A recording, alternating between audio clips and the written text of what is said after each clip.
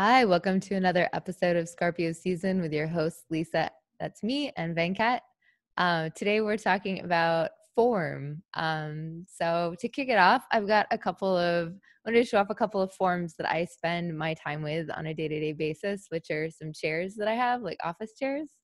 Yeah, so I guess I really only have like three. The first is the one I'm sitting in, which is, oh, wow, okay.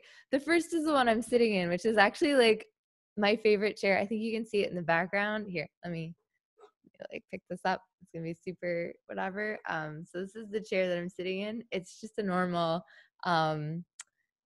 what do you call it? Like like a dining room chair. It's a Yeah. normal dining room chair. But hmm what I really like about this chair in particular, this form in particular, is that it shows up. It's like I bought it off of Craigslist from a wedding planner. And so you can see it in a lot of movies and like because it's used in sets or for the 2016 presidential inauguration, it was the chair that was used to lay out the event.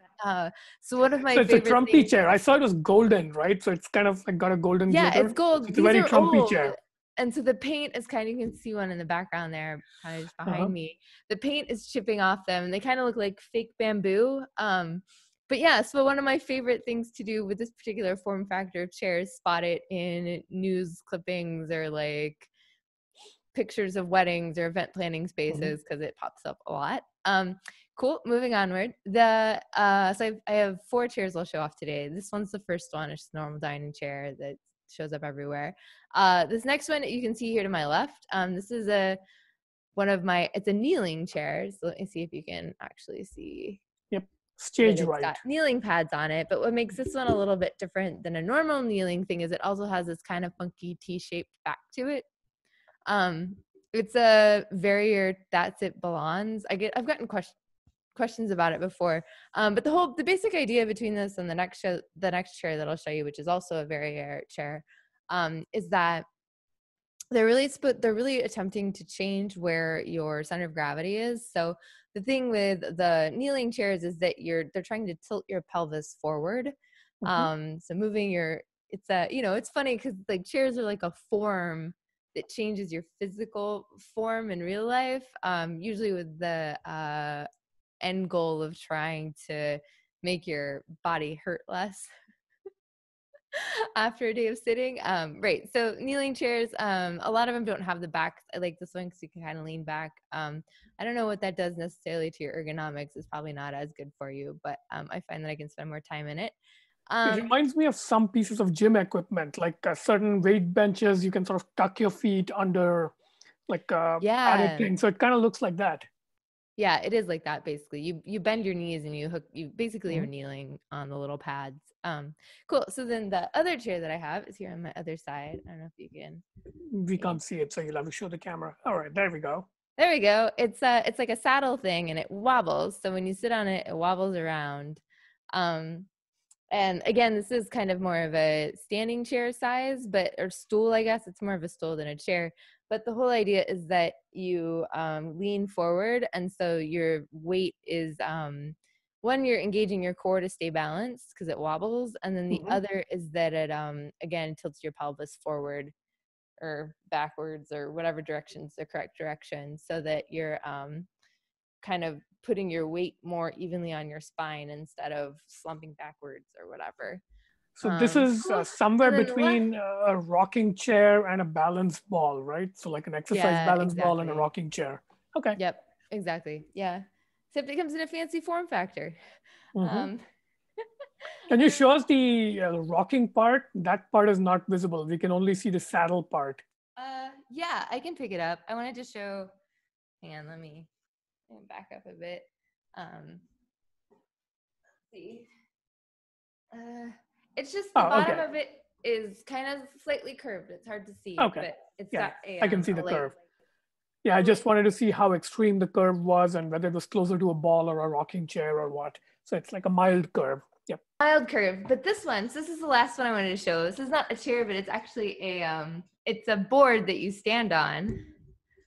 So it's just like flat, like kind of like a skateboard, and it's hmm got a bump on the bottom with two things. So you stand on and you wobble back and forth. Yep. which isn't really a chair, but when I do the stand, my desk moves up and down. So when I stand up, I stand on it and kind of wobble. Yeah, so it Again, I think matches it's the just that form whole factor.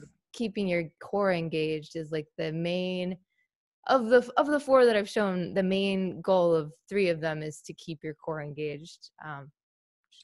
Gives better outcomes. So what's your ranking in terms of like how often you use them? Yeah, totally. So I used to actually use this one on the left, the kneeling chair, the most.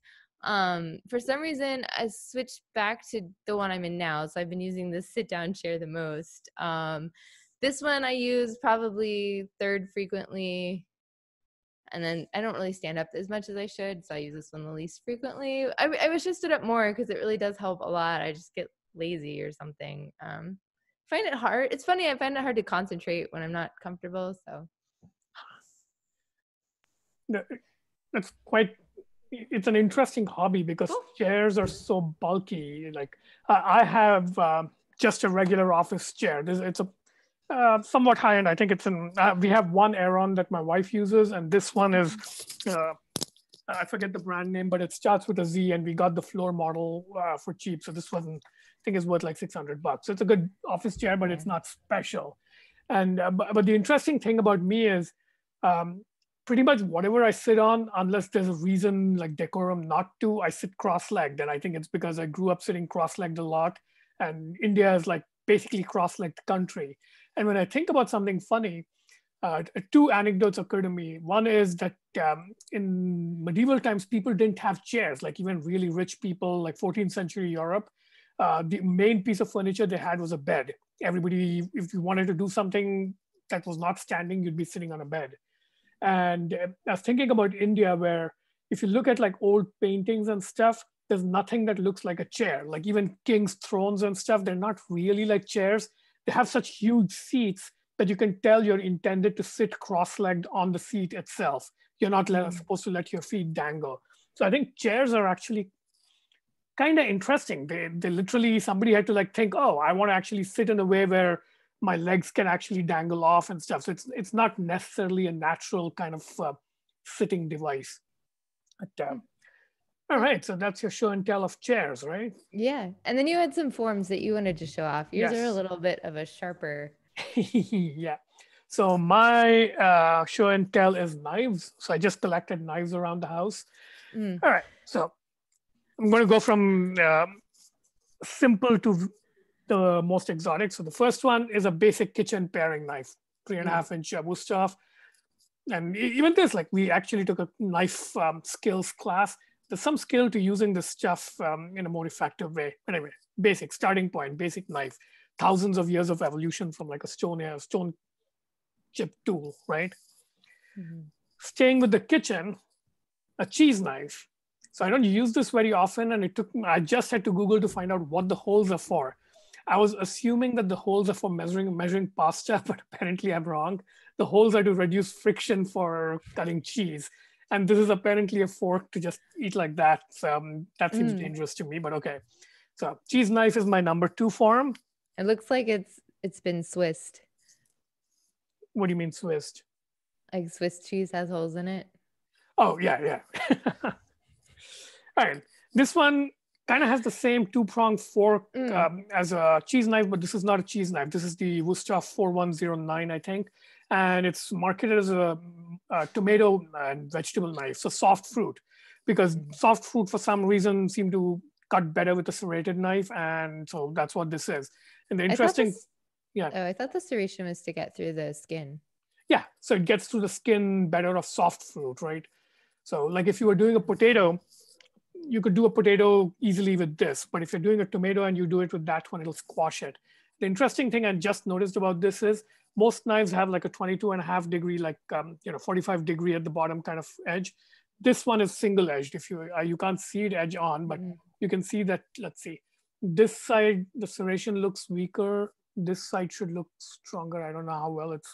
Or sorry, this is weaker, and this it should be clearer. And that's because it's asymmetric. So that's something to notice. Though the cheese knife was symmetric. All right, number 3.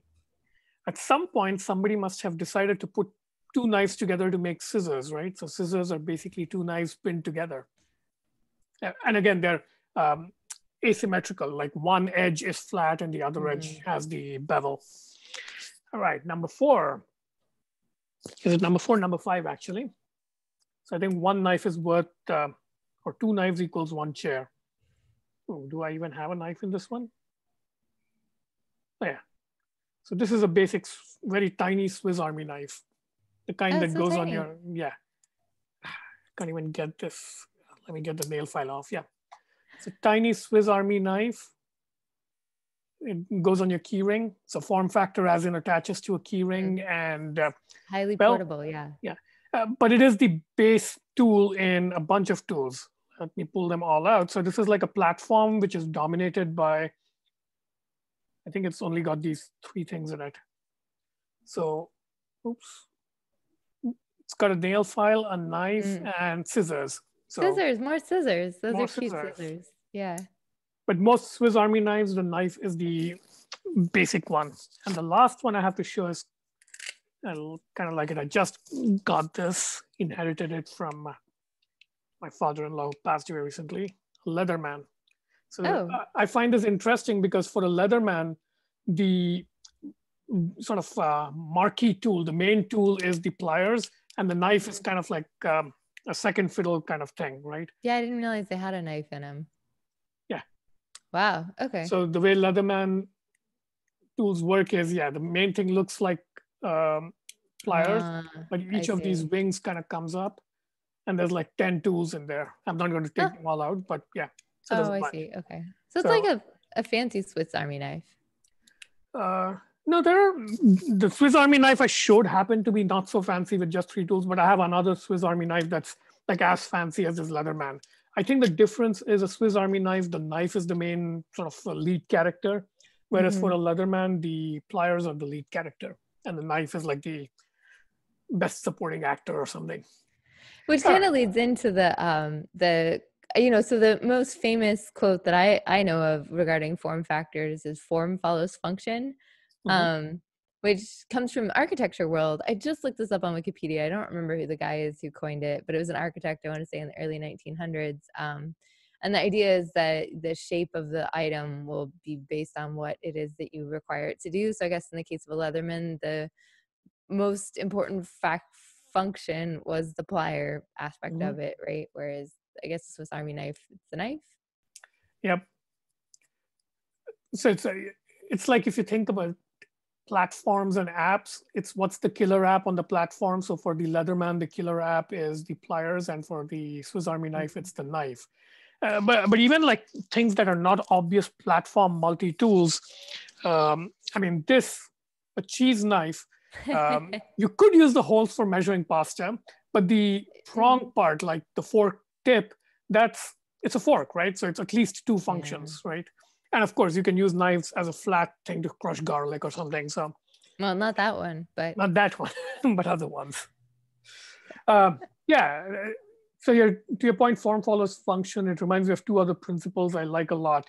One is structure follows strategy, which is Alfred Chandler, a management consultant guy, who's basically like companies, the strategy they pursue is a function of like the structure they have. So like, a decentralized structure will have like a decentralized strategy kind of thing.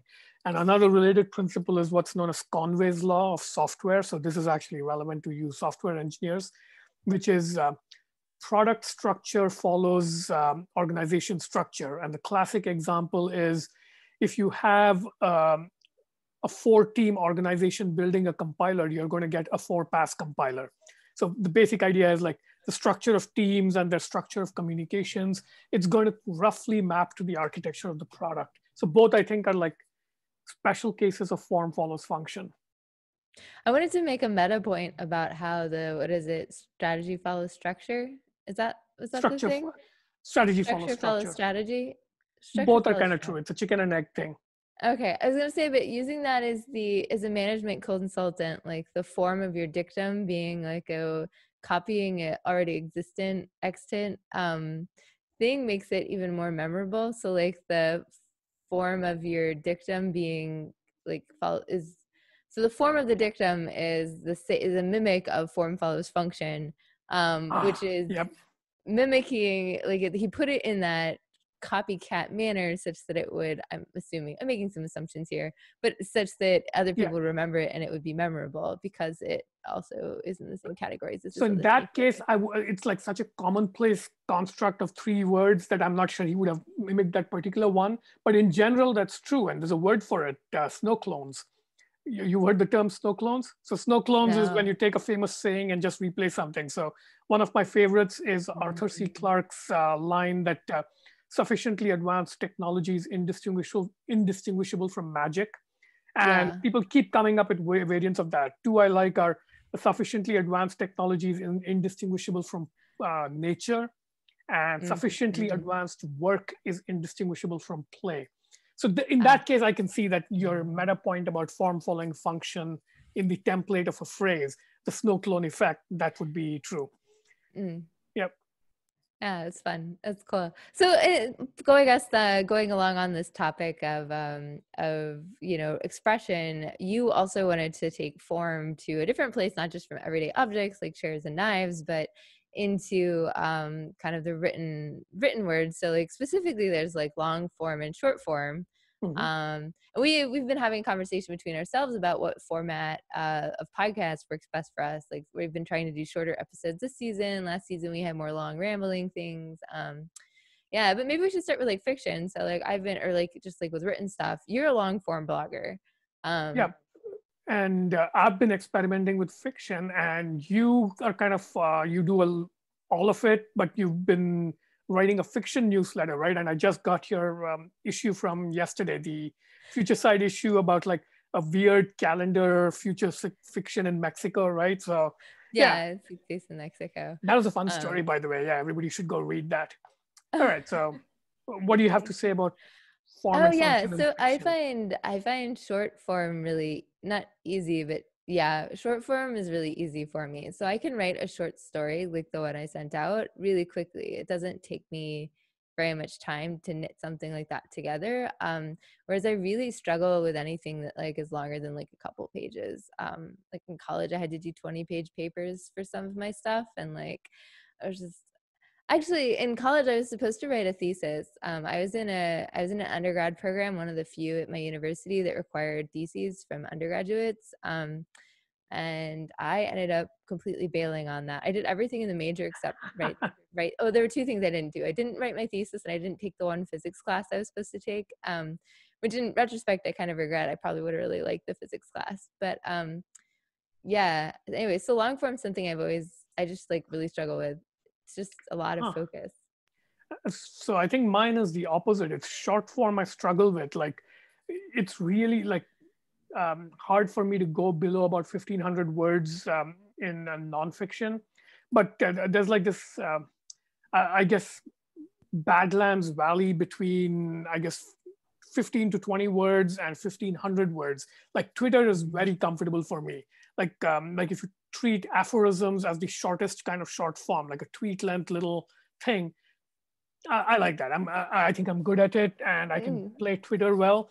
But Venkat, to between be fair, some of your threads are much longer. You have some of the longest and most drawn out threads on a consistent yeah, but basis those than are I think threads. But I anyone. also have individual Okay. tweets. Yeah, I think I have a bunch of like individual aphorism tweets, right? But yeah, I Okay. find it Yeah, hard to that's go true. between, like, say, a short thread length of like 10 to 15 tweets to 1,500 words. In between, like if you ask me to write a 600-word short story, I would really struggle. Whereas I think that's your sweet spot, right? Yeah, or at least I don't really think that much about it. I just do it. It happens. Like, Huh. So length is one aspect of form, and the knives I showed ranged in length from like an inch and a half to, I think, 5, 6 inches, and the biggest knife I have is the regular kitchen knife of 8 inches. So there's almost an order of magnitude range in length in knives. And for fiction, I think, yeah, a fat book is about 100,000 words. Like history fiction tends to weigh in at around 100 to 120,000 words, yeah, and a short stories probably 1,500 words. yeah. And Most short tweets, stories yeah. are longer than the short fiction I sent out on my newsletter. Your short fiction, I don't know that I would even call it fiction, because it reminds me of Borges. So some of it looks like vignettes that are like, magic realist, impressionist sort of impressions, right? Yeah, they're based on a Brazilian short story format called Crônicas, which are about the same length as like I want to say like they fit on like a page in a magazine. So is that where you picked up a taste for that length? Yeah, I think so. I mean, I took a lot of literature classes in college that were all Brazilian lit. And you were reading these in original Portuguese. Yeah. Okay. So that's interesting because they reminded me of Borges, who's Spanish and Argentinian, but I'm guessing there's like enough closeness somehow that maybe there's some relation there. Huh. I don't know. I've tried, but I can't get anything good down in the 600 to 1500 word range. Yeah, I'm actually wondering if you're right about like because I just spent a lot of time with short fiction in college, like reading it. And maybe I think to a certain extent, like you do get the cadence down or like kind of the idea of Yeah, it. I've read a lot. I enjoy reading it, like O. Henry, Gide, Maupassant, Chekhov, Borges. All of But them are those are very all short. longer. Their short stories are all longer, aren't they? I think Chekhov is some of them are pretty short. I mean, they've written longer ones too, but their range is all over, I think. But yeah, maybe not. Maybe not as short as the Brazilian ones because I haven't read those. But Borges tends to be pretty short. Like some bits of Borges are like a couple of pages. And I think my short stories, the ones I've written and successfully like actually put out there, they are the minimum is probably 3,000 words. Like that's the minimum length I need to tell a story. What But else? you're like So you're telling a story, right? Like, yeah, I mean with a proper arc, like there's a yeah. protagonist who's like facing a conflict and then they resolve the conflict. So nothing special, but yeah, it's not impressionistic Yeah, mine are all sketches or something. impressionistic. Yeah, I would say because I don't really feel like mine have like there's definitely a story there, but it's like they're like it's almost like taking a snapshot, right, of a situation. Yeah, you've had in your newsletter a few longer arcs, right? I forget what's her name. And there was one character whose story you were following across like 4 or 5 episodes, Yeah, and then you abandoned. I still need to write the last one. I can't remember her name anymore. I'd have to go look it up. That But tells you how much you care for that character. well, the last one was gonna be like a really it's gonna be interesting. I don't know. Well, so like originally like the way that I was like laying it out is I wanted to do one every year, so they're gonna be 51 every week, so they're gonna be 52. And so I actually like plotted out. There were a couple storylines that I wanted to like weave in and out throughout the year. And I wanted like certain events to match up with what was going on in real life. So her last her name's Mars. I think it was Mars. Oh yeah, Mars. Yeah, Like Mars plays the first stage, so she's like a performer and she's like yeah. playing different stages. But I guess I can kind of give it away, but they're actually like the 5 stages of grief, and she's grieving. She was a Black woman who turned white like unexpectedly, and so she goes from being like anyways, and it's kind of her dealing with like suddenly becoming a white human and like going through the communities, like what happened to you, did you do this, like what did you do, and it's just some like freak thing that happened. Anyways, and the last one was actually gonna be over, I want to say I had picked like Lollapalooza or like some big music conference, like some big music festival weekend. And so I was planned to do the release that last segment the same weekend that the big music festival was happening, but then the festivals got canceled, so I didn't follow through. Good story. So you have one more part to write that you do plan to finish this though. Yeah, I really should. Though like it kind of lost the deadline. Huh. I had a whole other plot line that dealt with Congress, and so I had planned some of the plot lines around when Congress went on recess. So like looked up the congressional recess calendar and kind of had stuff planned around that stuff. So I think there's a theme here, and I've done similar things. But the sort of meta point I'm seeing here is it's often, so this is like the form and function kind of thing. It's often useful to pick a form to conform to that gives fiction a structure, right? So in this case, you pick the 5 stages of grief, right? Yeah. And other people use different things. Like the Fantastic Four apparently is the characters are based on the elements, like earth, fire, water, wind. That's how you get the Fantastic Four characters. You can get more arbitrary. Like the first short story I ever wrote, I just used the alphabet, like our podcast. So I had like 26 sections, A to Z. And if I remember correctly, what I did was pick a song that started with each letter, and a verse from the song was the sort of anchor piece of each section. It worked pretty well, and it's surprising how far you can get with just about any arbitrary form gives you sort of the scaffolding needed to write a story. Like, and this is like, I'm not talking about scaffoldings like Joseph Campbell's hero's journey type. That's like narrative theory, which I don't find that useful, but something much more arbitrary, right? Like you could write a story, like I have an apartment with bedroom, living room, kitchen, bathroom, right? So you could write a story based on like those four as the structural elements, I think. Yeah, I think, yeah. And I mean, like the last story I just sent out this week is based around like calendar shenanigans. Like it's the whole kind of just, well, the narrative structure is like around what would happen if you switched to the 13th month Eastman calendar. So to be honest, when I read that, I was actually jealous. Like I felt like, shit, I should have thought of this story idea. Like, I think it is a really fun premise. And honestly, I think that would work for a longer story. Like it was a little too short. I would like that premise worked out. I don't know. You could build a whole, you could build a whole like universe around just that, right? Like, yeah, it's got the seed there. Yeah. Somebody was telling me about an entire science fiction, like space opera built around calendars. I'll have to look up the reference again and share it. But yeah, so big premise there. All right. So what else? Do we have more thoughts on form and function? No, I don't think so. I don't know. I forgot. I haven't been keeping track of time, but it might be time to wrap up soon. All right. So that's our form and function episode with chairs and knives and stories and some philosophy. Some philosophy. Yeah. Great. What's next? So we F, G. G will be next. I guess we'll have to figure out what to talk about next. Yeah. So F was easy. About, yeah. Cool. Yeah, and I think what we're trying to do, like we've made the format shorter at 35 minutes now, and now we're trying to like blend a show and tell and a philosophy theme.